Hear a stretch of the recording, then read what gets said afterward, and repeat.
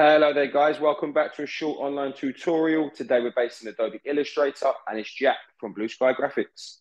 What I'd like to do today, guys, is show you how to create this abstract line effect within Adobe Illustrator. A fantastic effect that you can use for patterns, backgrounds, album covers. And what I'd like you to do is to take what I show you today and go and create some amazing stuff.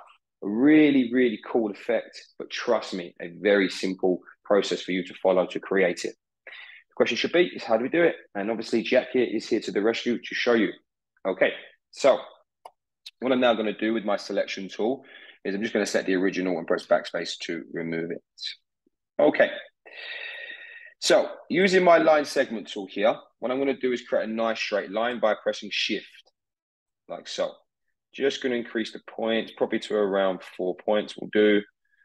And I'm going to keep the color of it as white, but obviously you are in control of what color you would like to use. Now, using my selection tool, I would like to duplicate this line, and the shortcut to do that is Option on a Mac and Alt on Windows. And also at the same time, I'm going to press Shift to keep it nice and straight in line, probably around sort of that distance there. Okay, so what I've done there is I've told the system that I would like to duplicate that line, that amount, by pressing Shift also as well at the same time to keep it nice and straight in line. What we can do using a shortcut of Command D on Mac or Control D on Windows is we can repeat that commandment. So I'm going to come through and press that shortcut to continue repeating those lines. Wonderful. Okay, so let's select everything like so. And what I'm going to do now is come to Object, and we have the option of Envelope and Distort.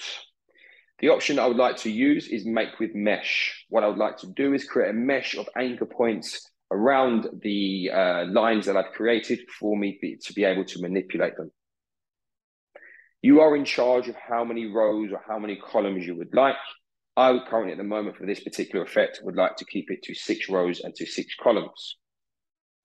Okay, and as you can see now, we have a mesh of anchor points around these lines, and we use the direct selection tool to manipulate anchor points. So let me go to my direct selection tool, and I'm just going to double click the center point there and start to move like so. Come through, be random with the positioning, just to get that abstract feel. Very simple. Set it around there. Set it around there, let's say, nice. Wonderful. 2 more to go, guys. And there we go.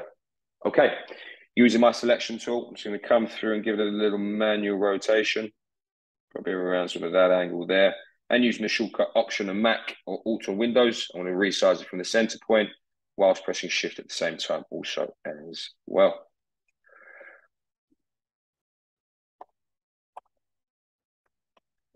And there you have it, guys. That's how to create the abstract line effect within Adobe Illustrator. If you're interested in finding more about the school, the courses that we offer, us as tutors, please take a look at our website at blueskygraphics.co.uk. Thank you very much, guys. Take care, and I'll see you next time.